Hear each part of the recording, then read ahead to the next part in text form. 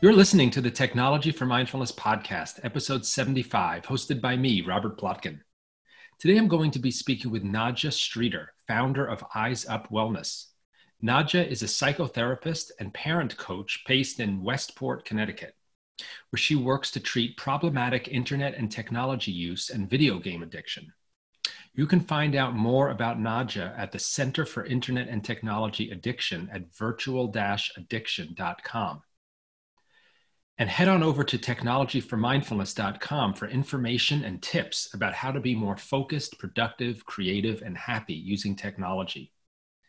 And sign up for our email list to receive a free guide on how to find balance and manage your technology use with mindfulness.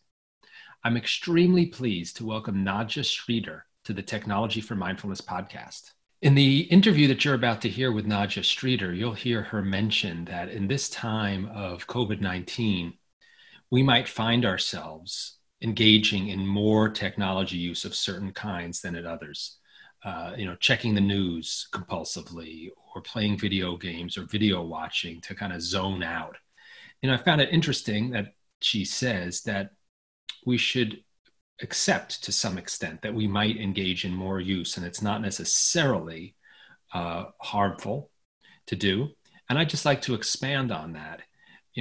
Very often on this podcast, on the blog and elsewhere, I talk about setting limits and boundaries with technology use.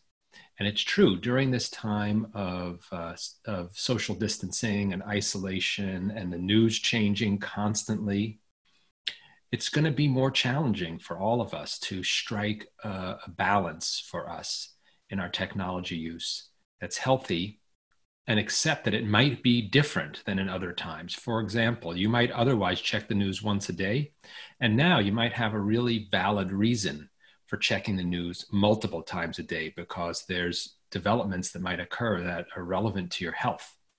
And what I'd suggest that we do, and I'm trying to do, is still maintain that awareness of things like checking the news to make sure that we are not doing it compulsively, but doing it in a way that is balanced, even if that balance now is different than it might be at another time. And the other side of things is to just be a little bit easy on yourself, to know that if you are checking news, watching videos, playing games, doing other things that might be to distract you, to relieve some tension, and then you feel guilty afterwards because you engaged in what you felt was too much, just be a little bit easy on yourself in light of a recognition of how stressful this time is. That maybe at another time, you might want to set different limits. And even if you want to set other limits now, if you find yourself exceeding your limits, it's really helpful to try again, the next hour or the next day to reduce your time or maybe do something else that's healthier. But just the suggestion is to be a little easy on yourself and catch that self-judgment before it occurs. And then just be aware that this situation is going to keep changing. And maybe your balance will continue to change, and it probably will continue to change. Maybe it will go back to more of where it was before, but the situation is very fluid. So I hope you find these suggestions helpful, to be aware that it might be okay, even healthy or productive, to be making some more use of technology now than before, as long as you maintain that awareness of what you're doing and not engage in it mindlessly or compulsively. Try to use some mindfulness to catch yourself if you're being compulsive, and then just be easy on yourself. You're going to hear a lot more about these topics in the upcoming interview with Nadje Streiter, and I hope you enjoy it. Hi, Nadje, and welcome to the Technology for Mindfulness podcast. Good morning. How are you, Robert? I am doing well under the circumstances. I just want to say to our listeners, what I mean by that is we're recording this on March 24th, 2020. We are in the middle of the COVID-19 pandemic. I'm in Massachusetts. I think you're in New Jersey. I'm in Connecticut. In Connecticut. Okay. So things are changing by the hour. This will not be posted probably until at least a month from now. We don't know what the circumstances will be when you're all watching and listening to this. So we are not going to attempt to be timely, but we may talk a little bit about how the virus impacts digital life and health and wellness to the extent that's relevant in the conversation.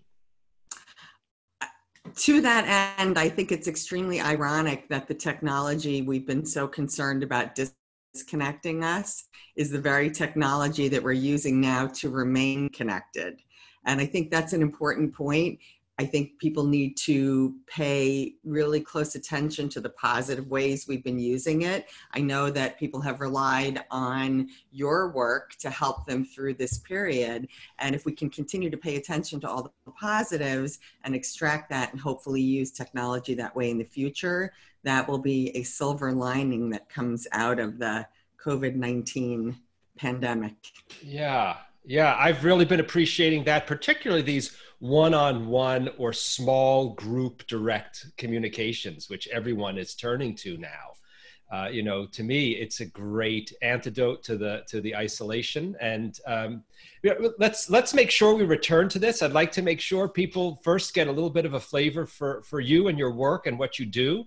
I know that you work on helping people with digital addictions, including video game addiction. Maybe you can tell people a little bit about your background, how you got started with that kind of work. So in about 2008, I was changing from the standard flip phone over to a BlackBerry.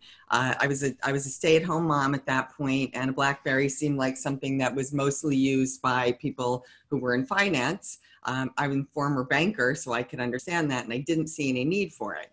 But my friends all started using them, and I resisted because I recognized that having this mobile technology would also mean that I was going to be semi-enslaved by this mobile technology. I wouldn't be able to pretend I hadn't seen that email until I got home. So between 2008 and a couple of years later, I found myself almost forcing one of my children to get a BlackBerry because she needed to check her emails in high school. That was how her coach communicated about practice. And I remember the conversation very clearly and being struck and somewhat horrified that here's something that I had just gotten, now I was requiring of my children. And so it was moments like that that I watched evolve. Another moment was when we went from unlimited, limited data. So kids were texting, and then if you went over a certain number of texts, it was 25 cents a text. So they lived in terror. And then this beautiful thing, unlimited texting, came along, and unbeknownst to us, it would begin to create a monster. So, I'm a child of a sociologist and another professor as well, and I'm trained to think, I think, in a certain way. So I've made these observations all along, and that is what really got me interested, and it's been a passion for me. So you were in banking. And first, I'm going to stop for a second and say that we're having a little bit of a lag in the connection. Normally, I would want to edit that out, but I'm going to ask for everyone's understanding that we are dealing with a global, never seen before demand on the internet right now. And we're suspecting that that's what's going on. So we both have high-speed internet connections, but we are all pushing the limits of it. So I just ask for people's understanding. Yes, please. Absolutely. So you were in banking and now you've switched to helping people with digital addiction. Talk about that. You must have been quite passionate about it to make that kind of change. Really very passionate. I mean, I did have an opportunity to stay at home, as I said, and really be very interactive in my community and with the school system and with my children. So I was able to make observations regarding their gaming and their, technology use. So that was very helpful to be in real time with that. But as I said, it was a passion for me. And as soon as I had an opportunity to pursue it on a professional level, that is what I chose to do. So I went back to school, and I had been a psychology major to begin with. I went back to school and got a master's degree. And since then, I've treated people with, you know, who are really suffering from the day-to-day problems of this era. A lot of anxiety, a lot of depression, a lot of burnout, and a lot of it is technology driven. So, you know, there are problematic technology behaviors, and then there is also, you know, real addiction. The APA and the WHO can't quite agree on this, but anecdotally, I can certainly say that there are people who are struggling with it in the same way that people struggle with substances. Can you talk a little bit about that? Because I know that at least a few years ago, I think the word addiction was somewhat controversial in relation to digital behavior. I think it's more accepted now, but I still am involved in discussions with people about the distinction between generally unhealthy overuse of technology versus addiction. Maybe the distinction isn't all that important. Maybe it is. Can you speak to that? And also to what you would consider to be addictive versus non-addictive? Right. So I am really troubled in a way by the word addiction. And, you know, anybody that you speak to now, if I describe what I do, they'll all say, oh, I probably need your help too. I'm addicted to my phone, or I'm addicted to technology. And so it's really sort of bastardized the word in the truest sense.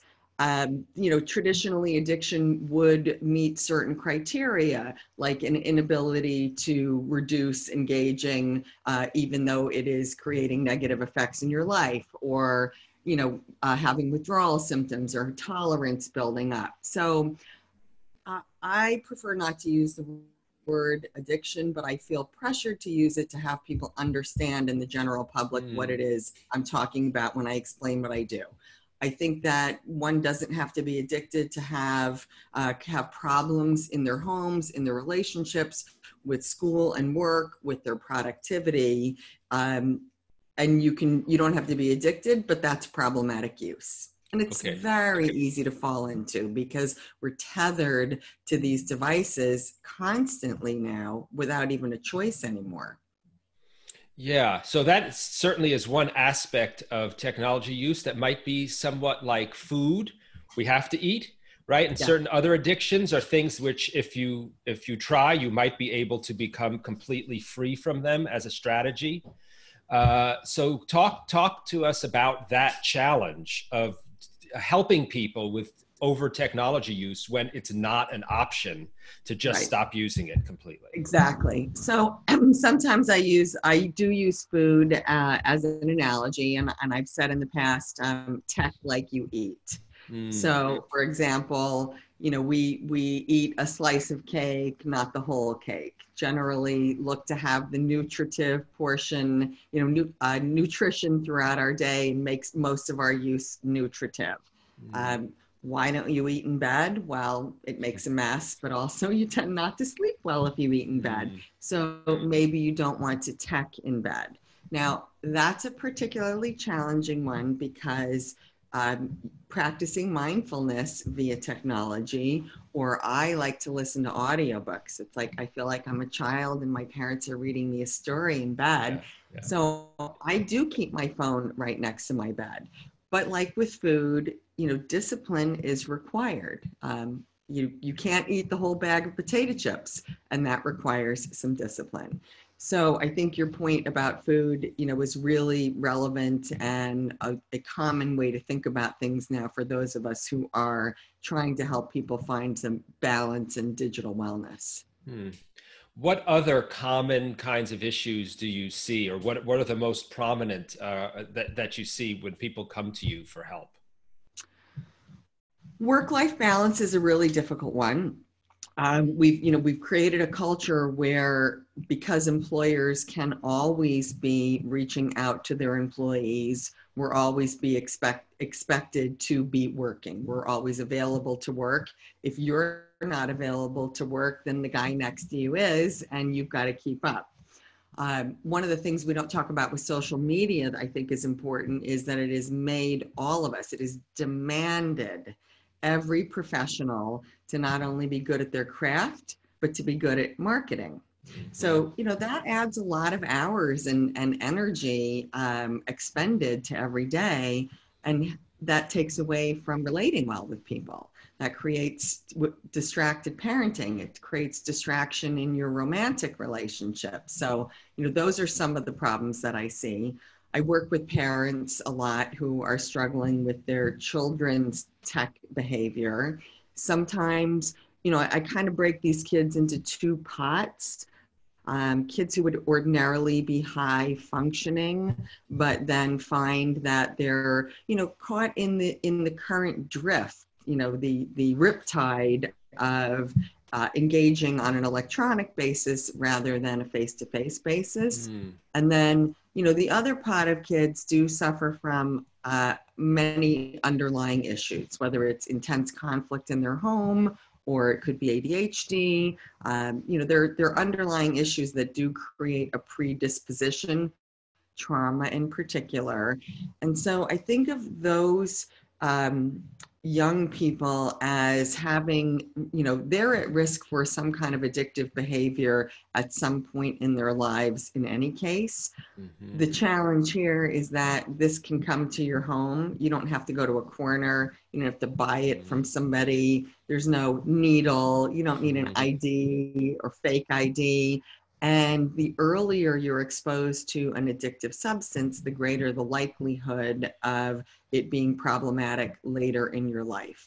So, helping people find the challenge of where this is good, how it can enhance your life, deciding if your child is which pot your child falls into, treating underlying issues like trauma so that one doesn't move from one addictive behavior to another. That's really critical in my work, I find. Yeah, I just want to make sure I'm understanding you correctly. It sounds like you're saying there are some kids who would otherwise, not be likely to be susceptible to an addictive behavior, but they do with tech. Well, they can with tech, or it can certainly look like it. Yeah. So, and again, this is a observation about our culture in general. So, parents now, as I said, everybody's got to be marketing themselves in one way or another. Even just to engage in your day-to-day life, it requires being in front of a screen X amount of time. So, mom or dad are in front of their screen, whether it's working, whether it is checking online, what's the status of my bill? I want to go on a trip. I want to book in my flight. Hopefully we can still do all those things. So they're using technology, not recognizing the extent of their use, and their kids are using it. Sometimes really for very productive reasons. Like schools have changed so that there are many more collaborative assignments because they can assign those due to technology. And we assume that kids are only using it in a frivolous way, but they're starting to face the same demands that we're facing. Does that make sense to you? Yeah, it does make a lot of sense. Yeah, and you also touched a little bit on the relationship that there can be between the parents' tech use and their kids' tech use, whether Absolutely. by modeling the behavior. Can you speak to the ways in which that can surface? I want to talk a little bit about modeling behavior because this is something that I'm really excited about. So, parents and people in general I hear constant complaining about kids don't know how to talk to anyone anymore. They can't make a phone call. So, I do try to practice in a very non-judgmental way. So I point out to people, well, when you need to look up the answer to something, when you want to see what your electricity bill was last month, or when your payment is due, or anything that you can do, you make a phone call, but instead you're directed to www.checkithere. Please don't do that. Please let your kids hear you on the phone with someone else, because they're not only not learning to speak to one another because they're looking at technology, they're not hearing you speak to other people. Parents are speaking much less frequently. They're making many fewer phone calls. So you can't expect your kids to know how to do something if you haven't modeled it for them. Yeah. I also advise parents when they're working at home, and they need to be working at home, and they're walking around with their device in their hands, there's nothing wrong with saying to your child, I'm using this right now for professional purposes. And when I'm not engaging in something professional, then I'm going to put it down and we're going to interact face to face and I'm going to play a game with you. But again, by teaching them that you recognize that there is a boundary, there's a use that we are required to engage in versus, you're not just playing Farmville on your phone while your child wants to talk to you. It's really very different. That's great. And do you work with families as a whole or with parents individually, young people individually? I work primarily with adolescents and older. I've worked with people in their 60s even. So I do a lot of parent coaching because, the tech era has made parenting so much more difficult. Their kids are exposed to more things. There are questions about whether to monitor, whether not to monitor, what's okay. I mean, we're saturated with, information and demands and a lot of mixed messages. So I have to help parents find that sweet spot between not, helicoptering, but being, keeping their children safe and, and using technology in a healthy way and not overusing it. So a lot of parent work and a lot of family work. Yeah, that's great. And I wonder, I'm sure this could be a whole other conversation, but I'm sure it has to be challenging for parents to know what are the signs of, let's say, an amount of video game playing or video watching that's too much, that should raise a red flag for them. Are there any basic pointers you could provide that are worthwhile? Well, really withdrawing not only from family, because teens, frequently need to separate from their parents, but withdrawing in general from, mostly or all of the other activities that they had an interest in. Now that can be really challenging because, for a lot of teens, kids who like to go out and play baseball had an opportunity to do that usually as younger kids because there was, could be available in your town. Once you get to high school, if you want to go out and play baseball, really difficult to go find someone to play baseball with. You need a bunch of people. So, that isn't always the best bar. But another bar is looking exhausted all the time, falling asleep, not being able to get up and go to school, a decline in grades. That's probably, one of the best indicators. Now, all these things don't mean that you're problematic, there's a problematic issue, problematic gaming going on. It could be that you are being bullied at school or, in your community, you're just the kid that doesn't really fit in at your school. And this is your social life. So I empathize, terribly with parents. I encourage them not to become alarmed unnecessarily, but to use critical thinking skills to understand what's going on and why it might be happening. Okay, that's super helpful for people. I do want to ask about COVID-19 and whether you're seeing anything that's different in the people you're working with as a result. I mean, I'll just say anecdotally, for myself and people I know, I'm checking the news compulsively. I know that there is a rational basis for checking it more frequently than otherwise, but I'll also acknowledge I know I am doing it more than my reason would justify. Well, I mean, actually really, what do you base that on? This is unprecedented. We have never had to face this, and things are changing so rapidly. I think that we need to give ourselves a break right now in terms of compulsively checking the news. It's really important to stay informed right now. Sure.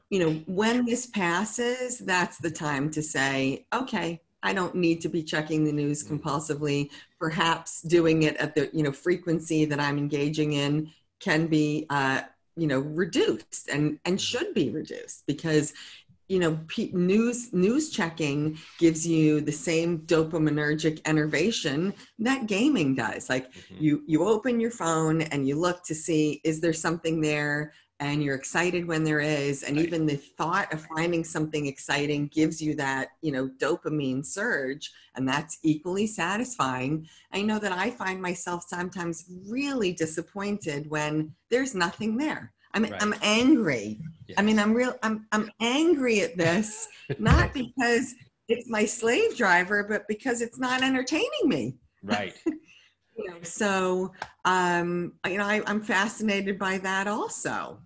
I find it fascinating to notice in myself that I get that hit of something that feels positive, even when the content of the news is negative. Absolutely. It's the drama. Right. The drama is exciting. And yes, it is, you don't know what you're going to get. And even if it's a negative thing, it is something that stimulates you. And we're craving a lot of stimulation right now. Yeah. So are you seeing either seeing anything else that's changed in people related to, overuse, or do you have any other guidance, pointers for people about how to handle or their digital use more in a more healthy way in the light of coronavirus? Well, I wouldn't say something so terribly different now from what I would have said before, and that is that, keep your life in balance. I mean, technology is required, and it can be used in positive ways, but it shouldn't be the only thing you're doing all day in general. However, there are people in apartment buildings that can't go downstairs and can't go take a walk outside. So, my advice right now is just to really pay attention to the positive ways you're using it and the negative ways that you're using it. And we don't know how long this is going to go on. So now to add that as another anxiety in your life, I wouldn't recommend, Now, I, for example, will say that to the extent that you can have any kind of, human interaction, like I've been doing some walking sessions, which have been, all kinds of surprises have come out of those. So, we find a relatively remote area where we can keep the, safe prescribed distance, but it really brings out, other things in people and, opportunity to engage in nature in a way that they wouldn't have. I find myself as a therapist, it brings out, another side of me. So, nature is really important, but again, if it's available, and if it's not available, then, maybe your nature is watching Nat Geo or, going into a virtual world experience where you can feel like you're getting some nature. So I wouldn't say suspend all rules, but I would say really be careful about, being self-aware, what you're doing now, what it's doing for you, and understand that this is supposed to be temporary. Yeah, and I just go back to what you suggested earlier, which is really to be mindful as the situation changes. Because I'm being aware of the tendency that I might have to continue with my current habits, even when the situation hasn't changed. And the way to do that is keep paying attention, is a way of being mindful. But we all have that risk that we might continue in the same mode, kind of in crisis or emergency mode, even after the crisis or emergency has subsided, right? Right. Well, we'll probably have to talk a lot about that with the people that we engage with, and even, with each other.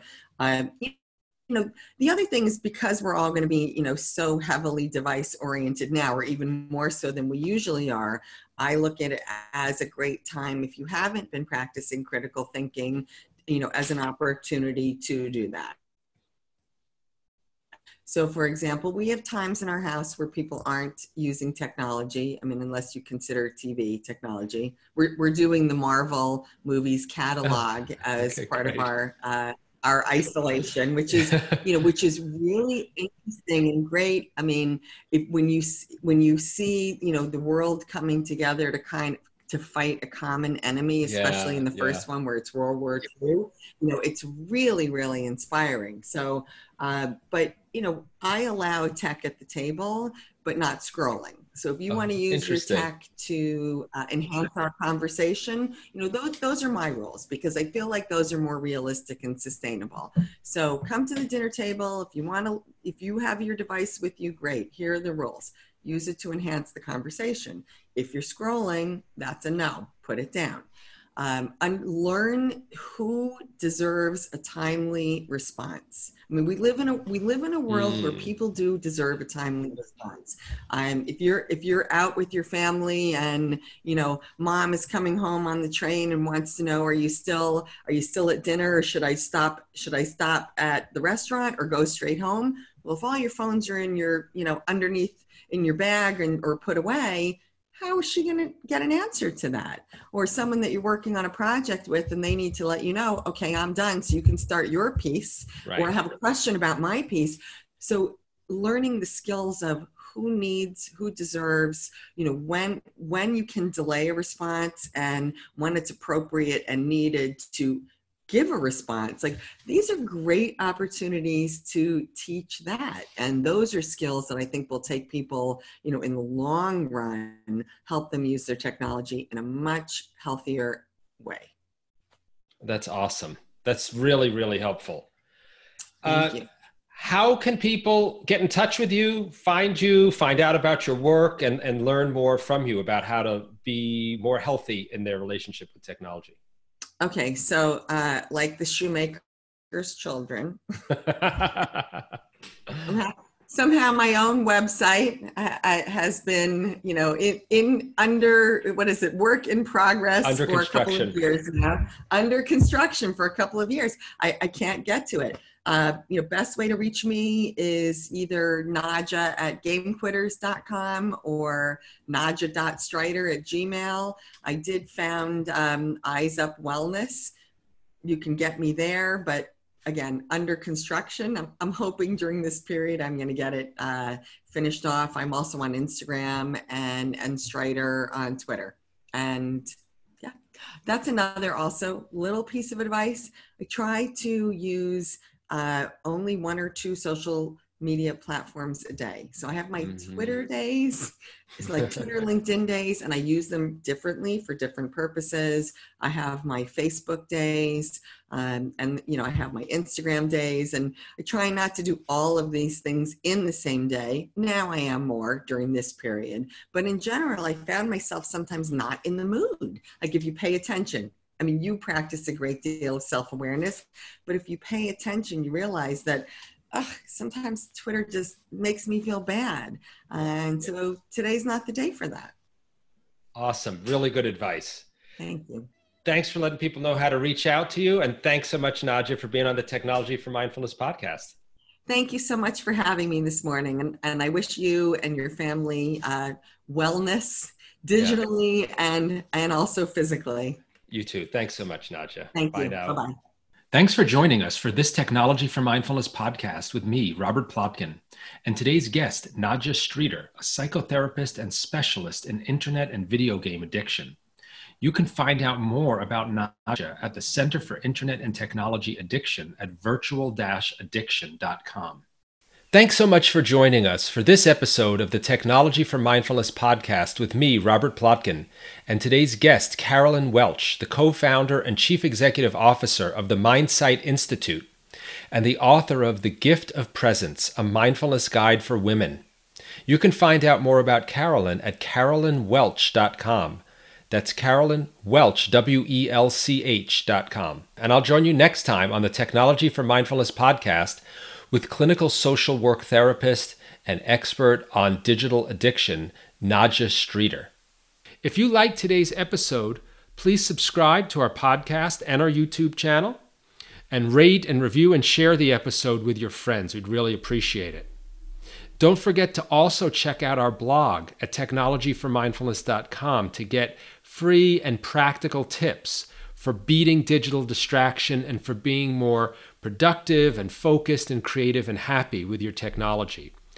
And right now, if you go to our webpage and sign up for a free mailing list, you'll receive a free guide on how to manage your technology use and achieve balance with your tech.